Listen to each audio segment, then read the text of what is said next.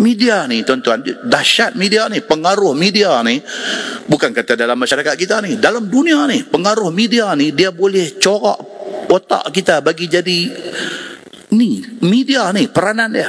Tuan-tuan, WhatsApp hari ni, tuan-tuan keluar satu berita fitnah, hantar dalam grup-grup masjid terutamanya. Masjid ni pun subang juga dengan fitnah ni, subang tuan-tuan. Haduk rancak ni dalam masjid lah. Hak forward pun Tok Imam. Yang cantik. Sudahlah Tok Imam. Ustaz pula. Allahu Akbar. Jadi kita ada dalam WhatsApp group tu, tengok ustaz hantar. Ustaz ni pula Tok Imam. Takkan Tok Imam bohong, kita kata. Nampak kan? Kita takkan Tok Imam bohong. Padahal Tok Imam ni dia tak cek.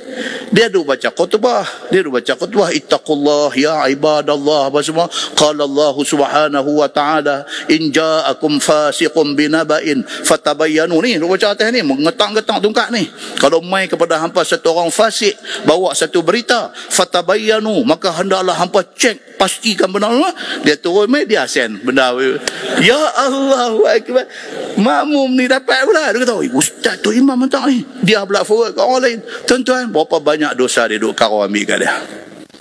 Akhirnya media sosial ni, WhatsApp ni, dia boleh membentuk satu dalam kepala orang ni.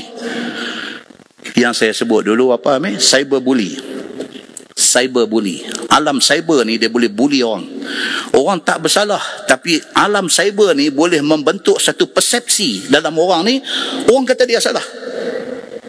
Wah, dia tak salah, tetapi peranan media sosial ni, dia bentuk persepsi orang ni, hak duk dapat ni, duk baca ni. Dia kata, aku kalau sekali tak apa, aku ada 10 grup duk hantar main ni. Aku pun naik pening kata. Nampak kan?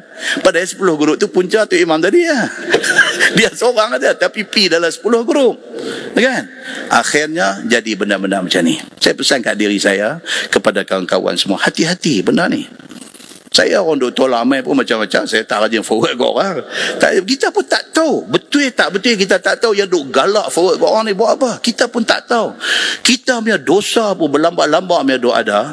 Lagi nak pergi cari benda macam ni. Nak pergi galah di bau kita ni. Dosa-dosa ni. Dosa tuan-tuan. Kita akan muflis di hari akhirat esok. Muflis kita di hari akhirat esok. Kerana fitnah yang kita duk jalin ni, kita muflis. Amal puasa, amal semayang, amal zakat, amal haji, amal umrah kita buat ni, Tuhan ambil, dia pergi bagi dekat orang yang menjadi mangsa fitnah kita. Dia ambil bagi. Dah habis leo tuan-tuan. Leo, dah tak ada apa dah. Dia ambil habis, dah bagi dekat kawan yang kita fitnah ni. Lagi ada lagi hutang kita dekat dia. Hadis ni, cerita hadis. Dia kata apa? Dosa kawan tu pula, dia ambil, dia tumpuk atas kepala kita pula. Balik kita di hari akhirat esok, muflis, tak ada apa. Tarik poket semua keluar, sapu tangan pun tak ada, jangan kata duit. Tarik keluar poket kosong ya. Tak ada apa. Pasal apa?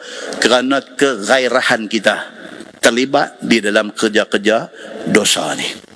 Jaga baik-baik. Khutbah ni berapa kali duk habaq ni, duk habaq fitnah media sosial, duk recycle khutbah yang sama pun berapa kali. Ada dengar ni, bukan kata lena, tak lena, duk dengar forward lagi.